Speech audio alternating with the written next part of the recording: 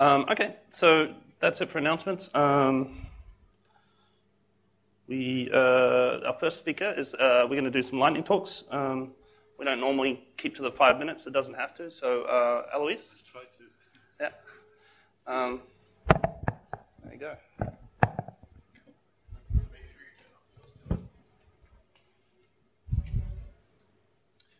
So, name is Alois Baillet. I work for Animal Logic in Sydney.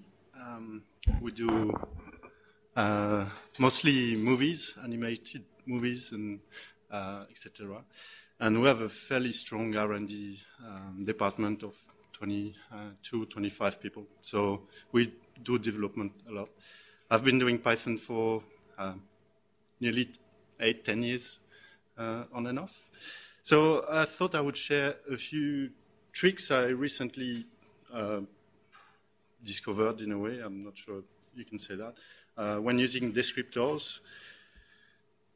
So just to make sure everyone knows what a descriptor is, the definition from the Python documentation is pretty clear. It doesn't tell you anything about what it does, but that's what it is. Are they useful? Basically, Python properties are made of descriptors, so it is kind of useful. People would say that that's just syntactic sugar. I think they're useful. They make Python the way it is, like easy to read, etc. So basically, I've found myself writing quite often some code, like look, like on the left, where I would create a descriptor class to create an option on a class, or yeah, properties, but with a bit more matter to it. And usually I had to copy the name of the descriptor and pass it in the descriptor. And I thought that was not very good. I didn't want to repeat myself, so don't repeat yourself, try a thing. So I thought there has to be a way. So the way is to use a meta class. And the meta class, basically, you change the type behavior of the host of the descriptors, and you get a hook, and you can iterate through the class dictionary at that point. And at that point, you have the name and the attribute, so you can inject the name at that point. So it's just a few lines of code. It's not very pretty, but it does the trick. Another, at the end, I'll just go through a couple of examples so you can see what it's actually looking from the client side. But as well, you can order them. So if you have more than one descriptors and you want to iterate through all your properties, and you carefully ordered your properties in the code, you can basically retrieve the property of the code. So basically, just by doing in the descriptor itself, by just doing something very SyPy specific to get the line of code. And then in the meta class, you actually get that that line number, and then you order, and then you can iterate at the end of the page. So it's pretty simple. As well, I thought I found myself fighting some bugs and just realizing that I was setting the wrong name. So when you do a set at on a class, and if you just forget a character somewhere, you just create a new object. You don't set the property value. So that little snippet here makes sure that you only set attributes that already exist, or you can set private attributes if you just put an underscore at the front quickly. And then another use I've made of those name descriptors was just a simple string constant collection.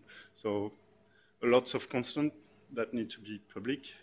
Basically, instead of, if they're all strings, of course, instead of using of copy copying the character from the left and the right. You just create a small object that will return the name of the descriptor.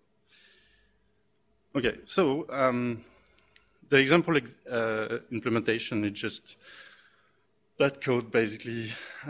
So the get at the moment around here, we just return the name. So when you do a get on the instance of the host, you get the string. If you do a set, you can change the name. But that's the open part. You can usually what I do in those places is I retrieve an option value. So I use the object, the obj in there, and I use that as a container of option values on the instance. So can do things like self dot is valid, and I would actually do the lookup and returns true. Probably not a good example, but almost finished. Basically, that's a few example dog tests. You can look through that later. It's not very important, but that tells you how it works exactly. So the main thing is that you create attributes like that by just creating a new instance of a class, and then you can start using them. And I'm just 1 minute over, so that's good. Thank you.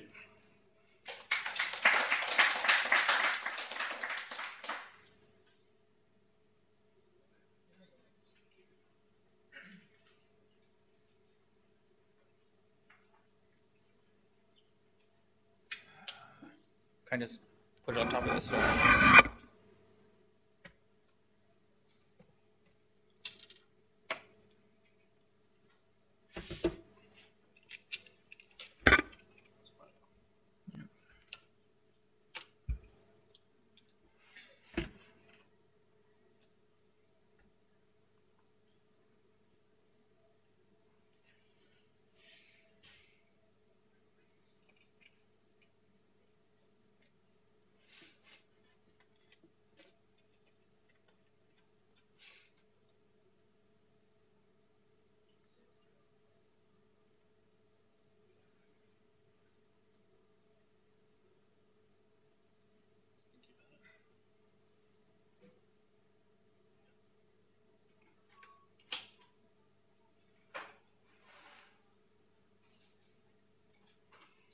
Cool.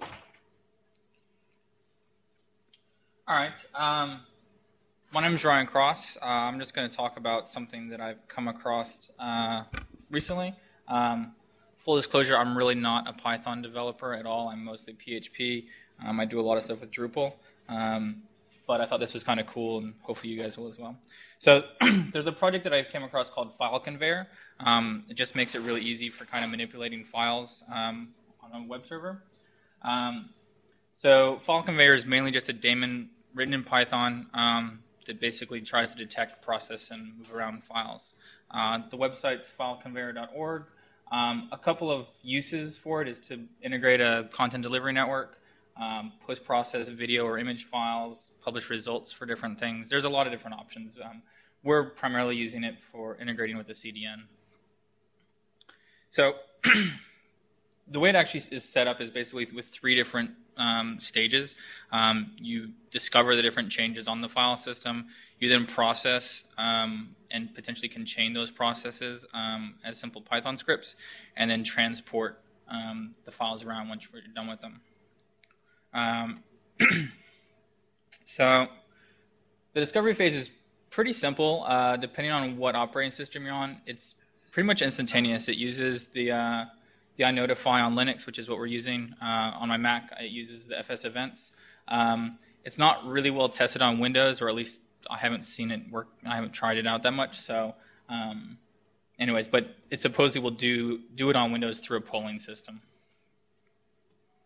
The processing stuff is pretty simple. They're basically simple Python scripts. You can do things like change the file name, run it through a converter, whatever you want. It comes with a couple of built-in ones. One of the things that we were looking at as well is something like Google Closure Compiler to compress your JavaScript. We're also mainly using it just to move some stuff around, to change some of the names when we're moving them around. We've also looked at possible other ones like Image Optimizer and stuff, but so far we're not actively using a lot of these. But you can write your own as well if you've got ideas. The transporters are relatively simple, just methods based off the Django custom storage systems. I'm not real familiar with those, so some of you guys might know a bit more about them than I do. But there's a couple of them that are already available, so you can already integrate with Amazon S3 and Amazon CloudFront. We're actually just we're kind of building a quasi CDN by just using a separate file server, and so we're just using the symlinker copy method to just move stuff around. The requirements, Python more than 2.5. As I said, Linux, Mac OS, or Windows. You'll be able to just very quickly just do a git clone on it. It's hosted on GitHub. Otherwise, you can download a binary. And for us, we've actually got integration with Drupal through the CDN project, and that's the URL for that. So dependencies, most of the processors actually require you to download a binary, but that just depends on which one you're actually using. Most of them, they actually have like C extensions and stuff because they're doing some of the CPU intensive stuff. Most of the transporter stuff, all the dependencies are actually included though, which was really made it pretty simple to actually get this thing up and running.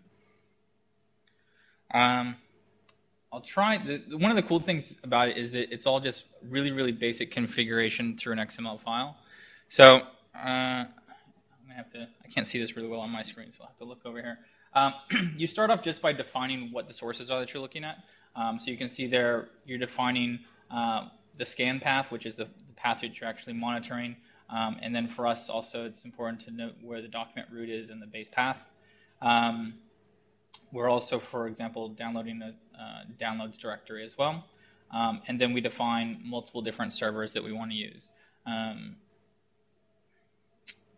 Pretty simple there. From there, then you have your different rules. So in our case, you can define, for example, moving all of the CSS, JavaScript, and image files to different locations, which is primarily what we're using it for. Some other examples are doing different things with videos, different things with the downloads. Does anybody have any questions on this stuff as I'm going through it? As I said, our main case study is actually using it with Taronga Zoo's website. We haven't quite rolled this out, but we're going to be rolling it out in probably the next week or two. Mainly using it to actually round robin a lot of our assets and push them across different host names so that we can parallelize the downloads and just pick up the performance boost. That's actually our current configuration script, so you can see that's the entire thing. So it's really pretty simple. We define the one file server that we're using. We've got a couple of different transport rules, and that's it. So, oops. Any questions? Not sure how I went on time there.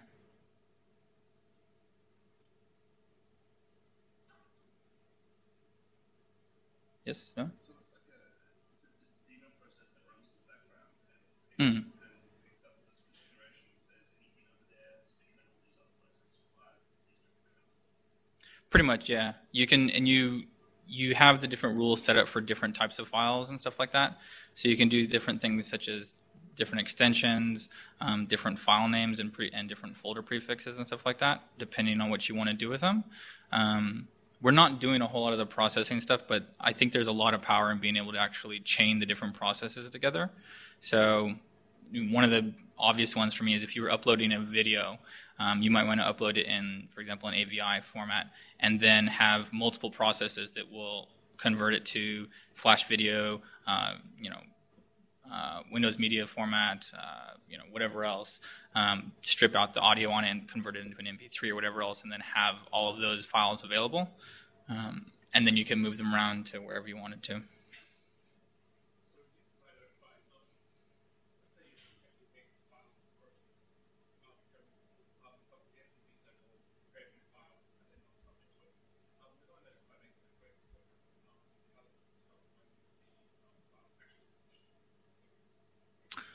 Good question. I mean, we've been testing it and we haven't had any problems with that. And some of our files are big, but that was one of my concerns as well. I haven't noticed any problems with it, so I didn't really dig into it too much just to figure out how it's doing that. But I assume that iNotify has some calls in it to allow it to determine when a file is either done writing to it or something like that.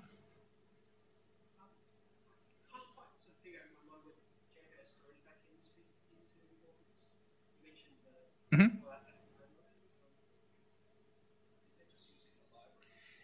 Yeah. Yeah.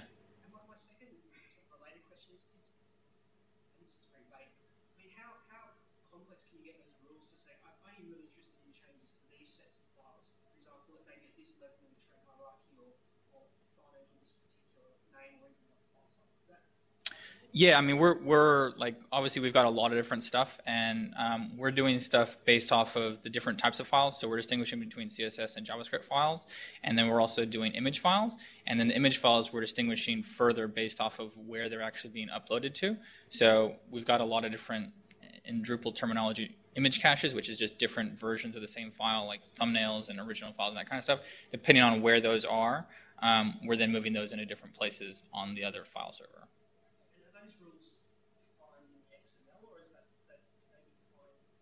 Both. As far as I mean, we're doing some pretty basic stuff. We were able to actually define all of our stuff just in the XML. But I know that you could also call a Python script and further define them that way.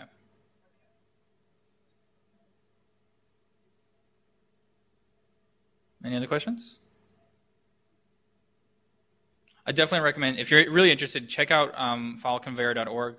It's got a lot more information, pretty well documented. There's actually, the guy who originally did it all wrote an entire, I think it was either a undergraduate or a PhD thesis on it, so there's tons of stuff about it. I'm sure he's probably got lots of stuff about iNotify in there. But yeah, check it out.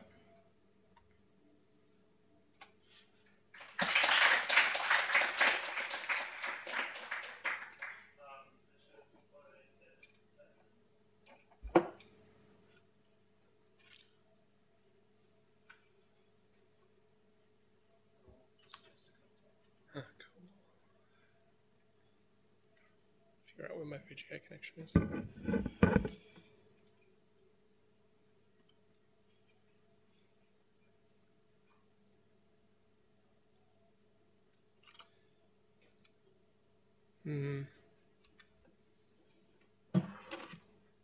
Find the right VGA connection.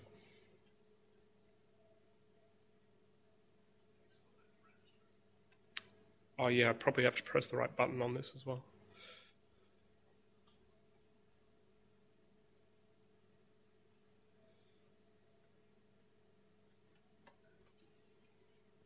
That's the red one? Yes. Display as well. Here you go. Oh, cool. No, I just need both of them.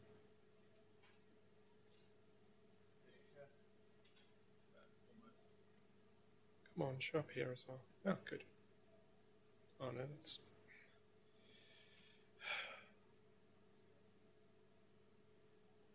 Yeah, okay, I'm going to ignore everything else.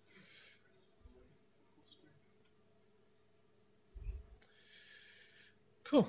Okay, hi, my name's David Busden. I'm giving a quick talk on how to make a search engine. So basically, I found myself quite a while ago. Oh, come on. So I've got a little notebook that's not quite as...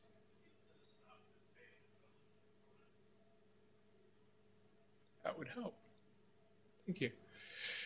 Okay, so basically I found myself a while ago looking for work. And one of the things you do when you're looking for work is spend a lot of time using stupid job search engines. A lot of them, like Seek and stuff, are just horrifying to use when you're trying to look through more than one or two jobs at a time, or actually search for something when you're not using a single keyword. I don't know about you guys, but most of the skills I have is not just one tiny little thing. It's actually quite a few things, and I'd rather search for them all at once. So having a bit of time on my hands, I decided rather than just complain about it, I actually just get a feed and write my own job search engine. This kind of worked because I ended up getting a job from it. So I thought I'd go through a couple of things I found and basically give you a bit of an overview of the bits and pieces you have to put together if you want to make your own search engine. Doesn't have to be for this, doesn't have to be for web pages, but basically if you've got some chunks of data and then you want to be able to search them, it's actually not that hard. So what are we trying to do? Basically, we're trying to get some sort of documents. Now, whatever your documents may be, if they're web pages, if they're like house listings, whatever, and we want to collect them somewhere, and then we want to search on them. Now, the easiest way to do this is to get your search queries and pretend that it's actually a document as well. A document is, kind of vague, so let's make it a bit more specific. What are we actually looking at? It's actually let's just say a document is a set of keywords, right? Ignoring everything else, ignoring formatting, whatever. I'm sure we can all go and get a set of keywords out of whatever format we want. So, yeah, easy to deal with, quite simple to do, chuck them in a set, whatever. What I actually ended up doing, because I was only searching for IT jobs, is made a huge list of IT jobs, IT-specific keywords, and just used that as a whitelist. It meant that I got rid of a whole lot of problems that you run into, like, you having to use stop words like the and are, messing up all your data. You can't do that for everything, but it helped me a lot. Yeah, okay, so I mentioned like treating your query as a document. I take that a bit literally. So with my job search engine, what I did is have it so that you can copy and paste your resume, dump it into a text box, and hit search. It'll go through, grab all the keywords just as it would out of a job ad, and then it has a set of search terms that you didn't have to give it. Luckily, that's exactly what it does when it's looking through the job ads. It goes through, searches for specific search terms. So you really got the same sort of things. And it works just as well for a few words as it does for a few hundred. Okay, so basically, we know what we're doing. We're getting the documents, we're getting the keywords out, then we learn about stemming. Now, if you're actually trying to do some sort of intelligent search, you don't want the exact words. A lot of words mean the same, have the same general concepts. Like here's an example with fish. A lot of the words that their root word means the same thing. So there's a lot of algorithms flying around to do what's called stemming, which is basically getting the root of a word. And this is really, really useful for getting more relevant matches, because that way one term will match a whole lot of other ones that mean basically the same thing, or at least close enough. You're never going to get an exact match, but so really you can take a lot of shortcuts like this. I'm going to give an example of a really simple stemmer, but it's really worthwhile just going and grabbing one of the public released ones. People have spent years and years of time and written doctorates and stuff on how to do word stemming. Okay, and yeah, then basically we have two sets of things, both stemmed. We're just chucking them into simple sets, and so all we have to do is compare them. Okay, so when I say compare, what I'm really doing is going, okay, so we have a document that is our search, and we have a whole list of other documents, and what we're going to do is we're going to assign a score on how each of your query document looks compared to each of the ones you're searching against. And then, because you have a magic number of how similar they are, you can then do an ordering based on that. You can then disregard some after a certain point, say if there's absolutely no match there at all, and there you have a search engine. It's really simple. Okay, I don't know how readable this is. Okay, so this is just some sample code I whipped up this afternoon. It's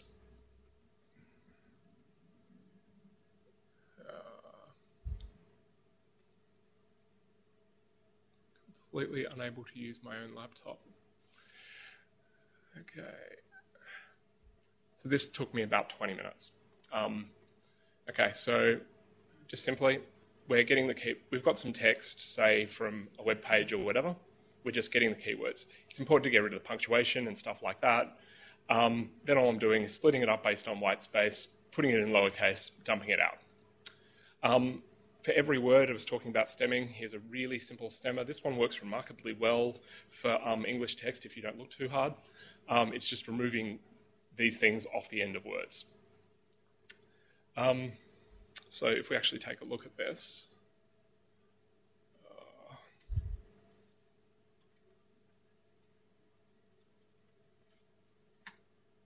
sorry, I'm probably going to run a bit over 5 minutes. If anyone's getting dead bored, let me know. I find this fascinating, but I'm vaguely aware that other people don't. So obviously I didn't bother coding in very many things, but that's the general idea. Same with get keywords.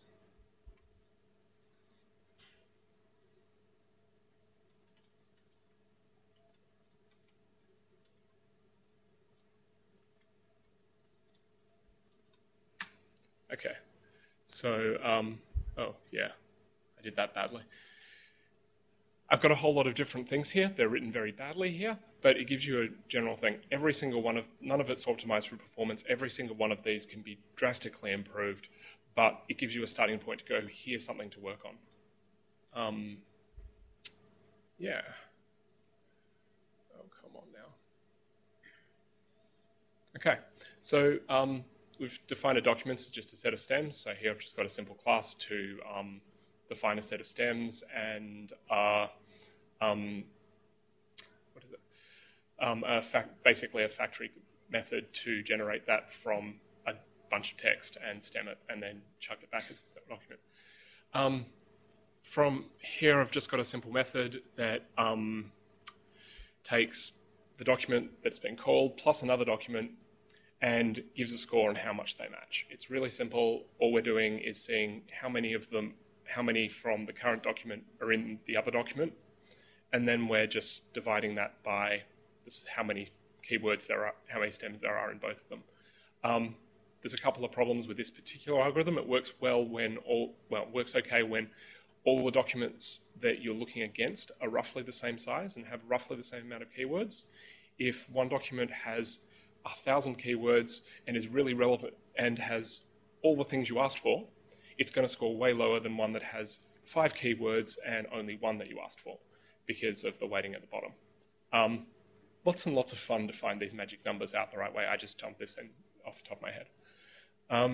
Okay, so then we have a collection of documents, which is just like whatever you're searching against. I got a quick help method to load some files in. And here's the actual search bit, which is basically just going, hey, okay, let's get all the files that we have, all the documents that we have here, and seeing how they score against everything else, and then just sorting them. Then I strip out the score, because I don't really care in this case. You can make lots of pretty graphs. And ignoring anything where the score's greater than 0. No worries, great. Okay, search algorithm. No problem. Got some really simple code showing how that all fits together. So this just loads in some documents and searches and stuff just based on standard in. So I'm just going to give that a go and show that I haven't wasted too much time. I just downloaded some pages off the internet. So there was a US election yesterday, so searching for Tea Party gives these results in descending order. Searching for, oh, I don't know, anyone want to pick a search term from that might vaguely be on these? Picard, that won't be anywhere. For some reason that comes up under dog as well. That I don't know about, but it probably means that somewhere in there there's some vague reference to Picard and stuff. Anyhow, basically that's it. That's how to make a really simple search engine. You can spend a ludicrous amount of time then tuning that and making it faster and then trying to figure out how to do all sorts of things like trying to make it, so normally like I actually process thousands and thousands of documents. You don't do it that slowly, you only do it once. There's all sorts of ways of caching it. But basically that's the simple way to put a little search engine into whatever you make. So any questions at all?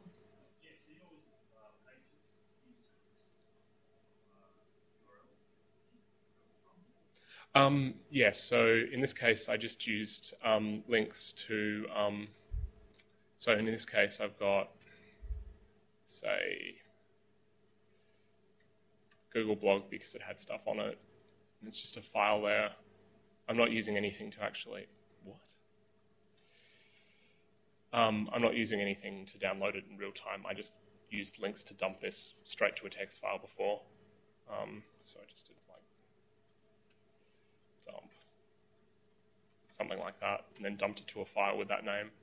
And all my actual like little simple test program is just doing is loading in files from that directory. The document objects, well, this thing up there stores what file name it is just so it can give it back in the results later. Yeah. So, yeah.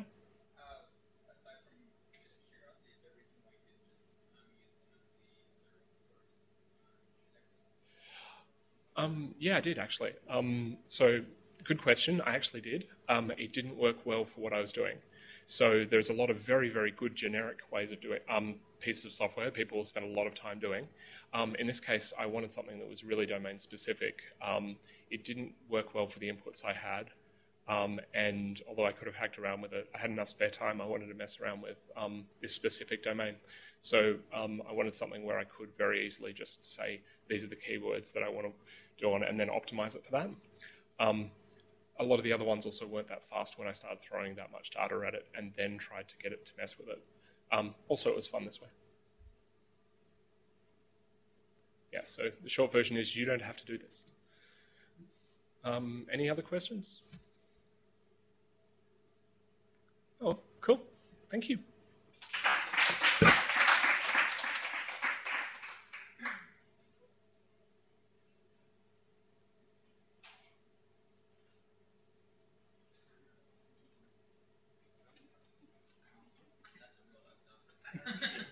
I keep burning the other ones out. I just need the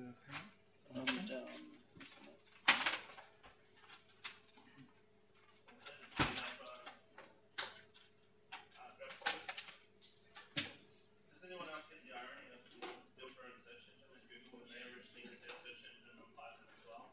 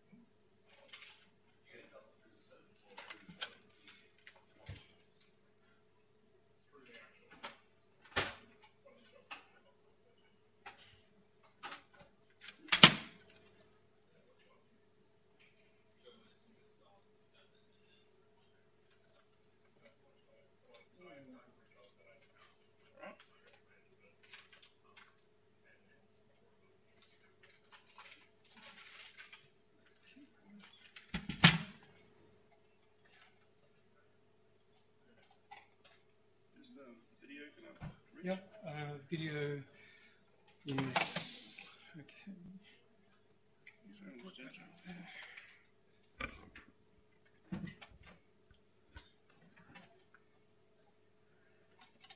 There's an extension file down there, I think. I've got it now.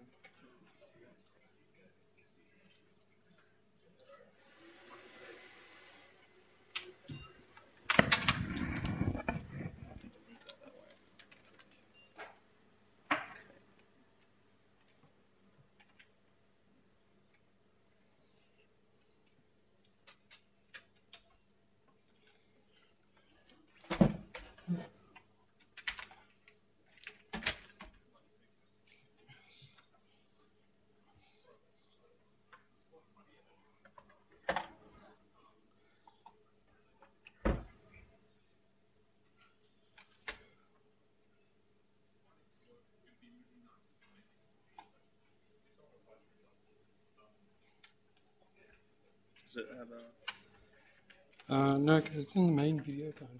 Do I have a split file? No. I got the right one. I'll try the red one.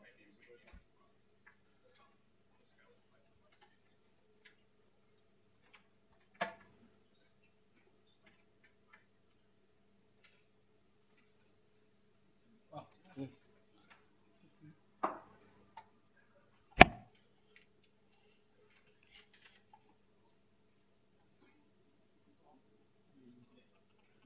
got two screens.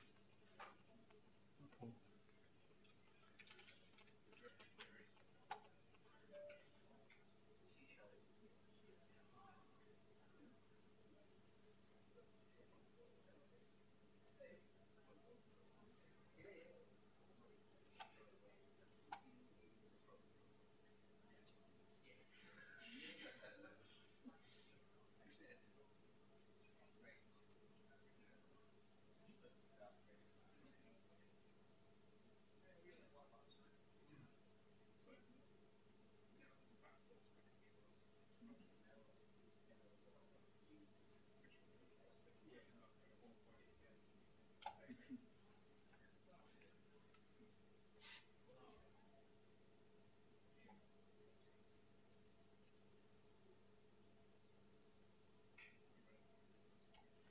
Okay. Okay. So now David Lyon's going to talk about building your own Yes. autonomous vehicle. Hello. Recently in the news, Google came out and announced that they'd done about 100,000 kilometers or something in a driverless car, and I was really impressed. For the last year or so, I've been doing a bit of electronics and a little bit of robot control on something else, which is like in cars. And when they came out with their thing, I was just blown away. Anyway, I gave it a couple of weeks, and then I suddenly realized I could actually probably do this in Python. Anyway, there's this guy, Sebastian Thrun, I just found this on the internet, and he's a Stanford University professor, and he said that robot-driven cars are going to be road-ready by 20 or 30. So that's another 20 years of work we've got. So I think, oh yeah, well, why not get started? Now, okay, so why would we even bother thinking about writing one, making one? When, Google are the biggest company in the world and, or, close to being, and they can do anything that they want much better than me, hands down. Right? They've got runs on the board, we haven't. But there's a couple of problems with the Google open source car project, the Google project. It isn't open source. So if you want to write Python, you can't just get in there and do one, because they've got 14 engineers working on their project, and they're like brain surgeons. And there's just no way for people to get involved.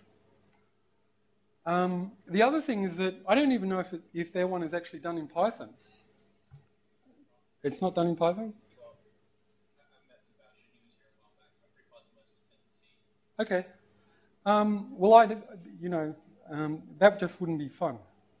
So the other reason is because the computer stuff that I've been doing, you put a little computer board, I've got some I can show, they're only about this big. And I just noticed about 6 months ago that they're actually making new little motherboards that are 10 centimeters by 17 centimeters. And they run the Atom dual-core processor, right? Now, that's all well and good, but I also had a notebook that had an i7, which is 8 processors.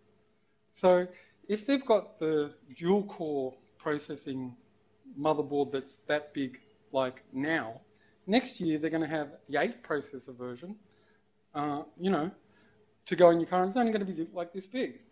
And I'm thinking, gee, you could split that up and you could use the Python multi-threading and multi-processing and stick one bit of the program to do the camera bits on one processor and another bit of, to drive the brakes on the other processor and split it up nicely. And then 3 years later, down the track, what are they going to have? They're going to have 16 core processors, running Python in your car. It's just mind-boggling, the amount of processing power. So not having any Python, in the car, not having written anything, I just wouldn't want that. Now, when I had a look at it, I actually came to realize that Python and the Python open source world actually has everything probably to do as good a job, just a world-class job of this project. Okay, so this is the boring stuff. This is the hardware. Up the top, I'm just giving you a rough idea of the hardware configuration. And this is probably all together maybe under $300 or $400 for all of this. The motherboard here, that's the Atom processor with the dual cores. There's a couple of $30 webcams. This little thing in the middle, that's an ultrasonic sensor. You could probably add some lasers to that, but they're a bit illegal. To boot the motherboard, what you only need, and have an operating system, you only need a USB stick, because that can run Ubuntu. That little dotty thing under there, that's the GPS module. Up the top, I've got three stepper motors. You need to run an accelerator to make the car go faster. You need to run the brake to slow you down. And you need to run the steering wheel to turn it like that. Now, I'm very simplistic and stupid, but starting off at a whole level, that's basically what you need. You might need some other things, but, Okay, so we've got the hardware out of the way. Now we want to program. And this is a little bit scant on detail here, as you can probably see. But this is about 20 lines of high-level Python that you need to do the basics. And that is start up, make sure you've got all your devices. Before you start running, get some sort of a destination, like as in where you want to go.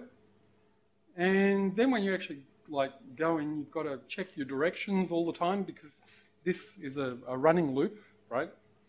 So you want to be checking your directions that you're going in the right way, and that talks to your GPS and whatever it is. You've got to check for obstacles ahead of you, so you've got to check your cameras.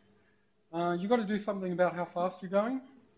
You've got to control your steering, and then just keep on in that loop until you get to your destination. Okay, so here's some of the technical detail. How does the actual car see? Well, when you actually have a look around on the internet, I'm not saying these are very good, but a lot of these people have put a lot of work into them. There's a Python computer vision framework. There's an open computer vision project that does stuff that does just this kind of thing. And my idea was, and computer vision is written in C++ because it needs to be fast, because it's scanning frames of images as they come in. So that would be okay. And then you have that process sending some messages to the high-level Python controller with something like dbus or something like that. Right, so we've done all that. Now, one of the things that, this is a very serious issue. And I think this is one of the problems that the car makers actually have. Like, you make yourself a Python robot car, how are you supposed to test it? You want to test a pedestrian walking across the intersection with a pram, right? And it doesn't work. You, kill the mother and the child. You can't redo that test all the time unless you move to a different country, and even then, you know. So, you know,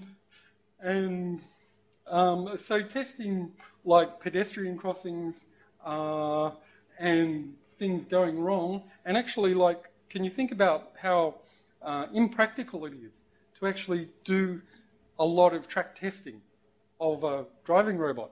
It's almost, I'll just say, ridiculous. So, being a software sort of guy, I thought, okay. No, you wouldn't do that. You'd use test anything protocol, which is actually a serious answer, because what you'd want to do is you would want to set up a list of probably tens of, thousands of test cases. For example, you can, with a test anything protocol, with Python unit testing, you can set up tests to test the navigation system. Like, for example, you can have a list of, a list of routes that the thing's got to follow, that the thing's got to navigate, turn left, turn right, blah, blah, blah, blah, blah. You can, you can do things like, for example, you can have an accident in the software and then see what the robot does after you have the accident. Like, I've been in car accidents where it's not my fault. So, for example, you're driving along the freeway and you're in freeway traffic and then somebody rams you in the back. Right? Does the car keep on driving? That's for example, one particular test. Another test might be you're driving along and the police come and pull you over. So, are you detecting blue and red lights flashing? And if so, what are you actually doing about that? And because you've probably got a camera sensor in the back, you can do a software test, with a video recording, for example, that actually puts the police car on the camera on the back and plays it, and then the test only passes once the car has recognised that there's a police car and that it's got to pull over. So, hard to do in the real world. You drive around looking for police cars to, it's too hard. So, software is better. Okay, but, don't we need 3D tests? Because, you're not doing it in 2D.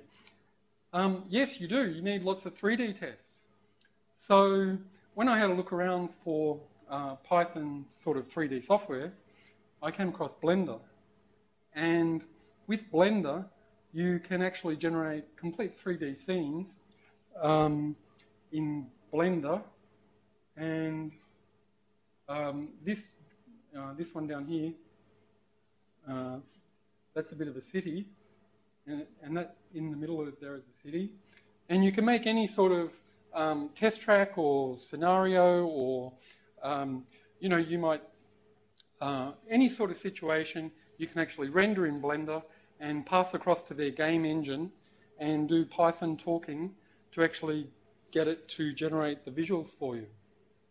Now, why we want to generate 3D visuals is because what we actually want to do is you want to replace the camera with a video feed of what the computer is actually supposed to be seeing. And the computer won't be able to tell the difference on a modern graphics engine between reality and a computer game. These days they're so close, it's staggering. So why not use a 3D game engine and one that you can do stuff in Python to actually generate all the simulations to pass to the controller. And just to give you an idea of the quality of the graphics, this here is a Blender sort of car. And, when I started out computers, my first computer, it didn't even have graphics. And, I can see that like superimposed, but only just. And so you can make up any sort of situation. The limit is really in the programming.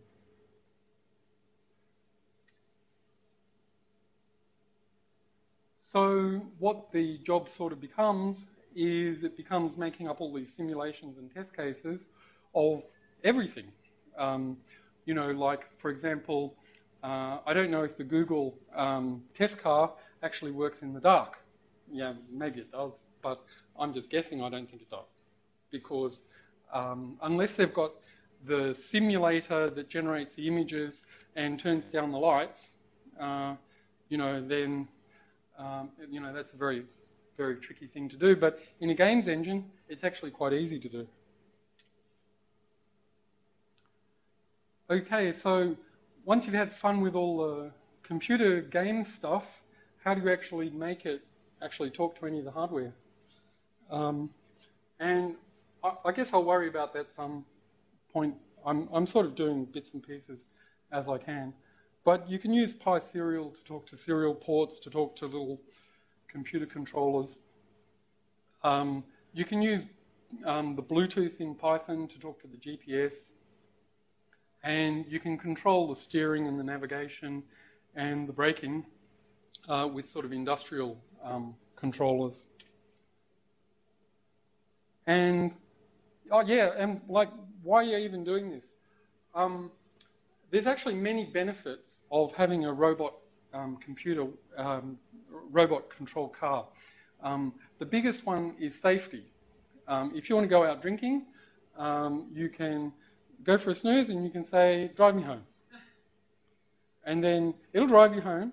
And then if the police pull the car over, well, you weren't driving. There's a whole lot of safety aspects. The Google people report that the computers can react faster than humans. On the Google car, they've got, their design is really good. They've got this thing up the top. So they've got cameras that are actually looking down on the road, and they say that it's actually faster to react than what a human is, because it can see things and it's not texting, and it's really, when you think about it, like in the old days, they just had cars and you drove them and you concentrated on the road, and you might listen to the radio, and that was it. But now you've got to concentrate on texting and blah, blah, blah. And it's really better. Speed cameras. A robot car isn't going to speed. You're not going to be worried about... you don't want a fast car anymore. You just want one that doesn't get you tickets, that just goes through the school zones at 40, doesn't hit anything, and that you can sit in the back and do your Python programming. So... basically, one of the advantages of doing this compared to the proprietary car companies is that I'm very certain that we can get more programmers actually working on this than what the car companies can actually afford. Because Google only have 15 people working on their automated car project. And if you think about how many open source Python programmers there are looking for something to do, it's a lot more. So, there's, the Americans say that there's about 20 years to go. But I think in this particular case, it's something that open source can fast track, and the way I'm looking at it, a few years is like the outer sort of limit because of different things. So, yeah, questions?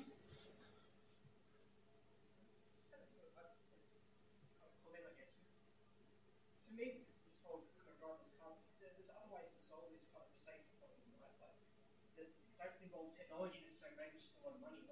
example, light rail or buses, and I just wanted to get your thoughts on that. To me, I'm quite sceptical of spending all this money to build technology where it's something that we can build infrastructure for now to possibly have similar effects.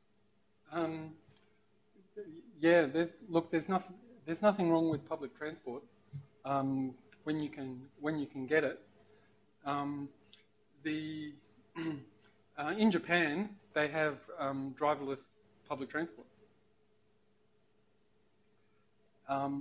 The real I can't say that this is better, or I'm not even trying to say that this is better or that this is the way to go. I'm just interested in solving the problems. But I think there's enough. I think the reasons why this is going to be compulsory to have as an option is because of safety. Right? Safety. The cars, they're making the cars these days so much faster than what they used to be, right? When I started driving, you were struggling to go to 100, and then, a little bit, 120. Yeah, you could go faster than that, but, it took a long time. Now, on a modern car, you just press it and you're 120.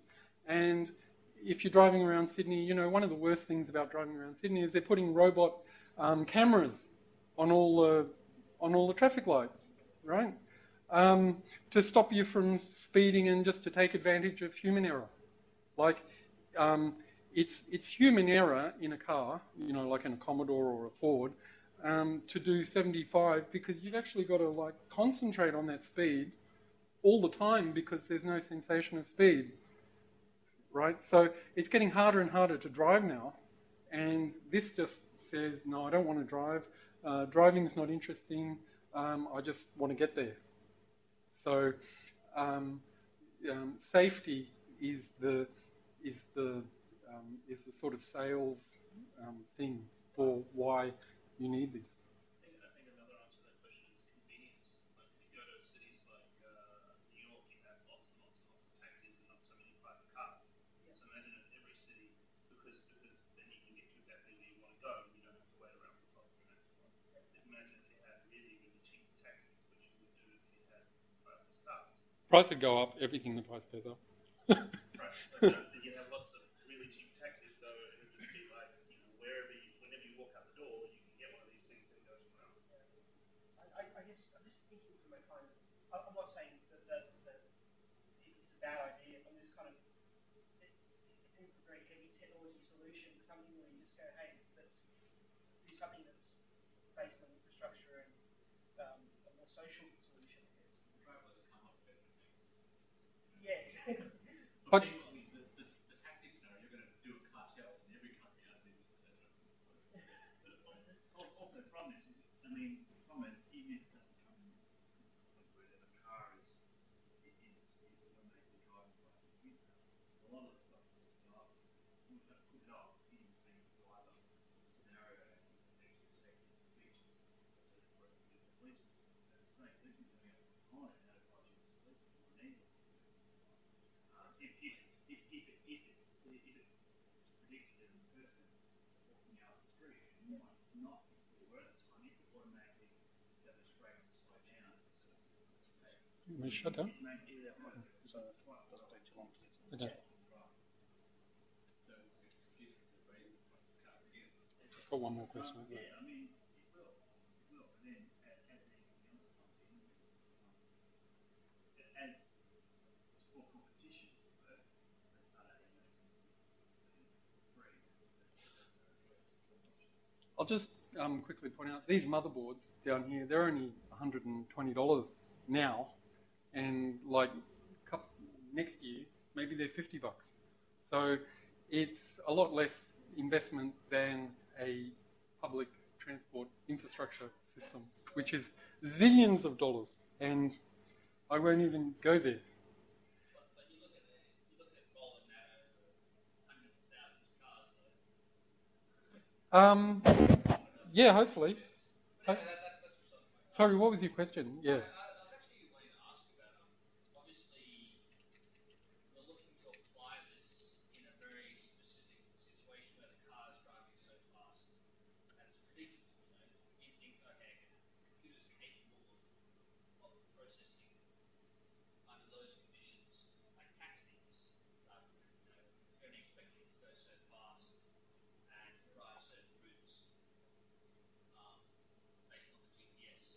Yep. But then, yeah, when you get certain situations occurring when ambulances, police cars, police vehicles, would you be worried about being able to detect these things properly? No, Like, because let's you say, can for test it. example, it produces red and blue flashing lights for an ambulance or an emergency. I don't. Okay. I think the benefit of having an open source system, right, is that you can put up all the tests that the thing should be doing, and then you can have anybody run those tests. And if somebody's saying that you're missing a test, or your test is failing, or blah blah blah blah, they can get in and they can fix it. The commercial way of doing it is that the car companies make something, and then 1,000 people died, and then they get sued. I guess that's a good point. And as long as the technology is capable of detecting it, like you can imagine that a car going at certain speeds, like very fast speeds, is not going to be as good, like depending on the AI. It's not going to be as good as us driving the car. It's better. It's proven to be better. Funnily enough. But you've got to program the AI So one of the classic examples, right, is that you can set up these situations on highways where one person brakes, right, and people behind them brake, and they keep people behind them keep braking. You can create this whole kind of standing slowdown that lasts for hours and hours and hours, right? It's because of the psychology and the distance at which people brake, right? So you can have AI that stops that, for instance, and or additionally keeps the distance at a good distance and doesn't do things like try and jump ahead and create.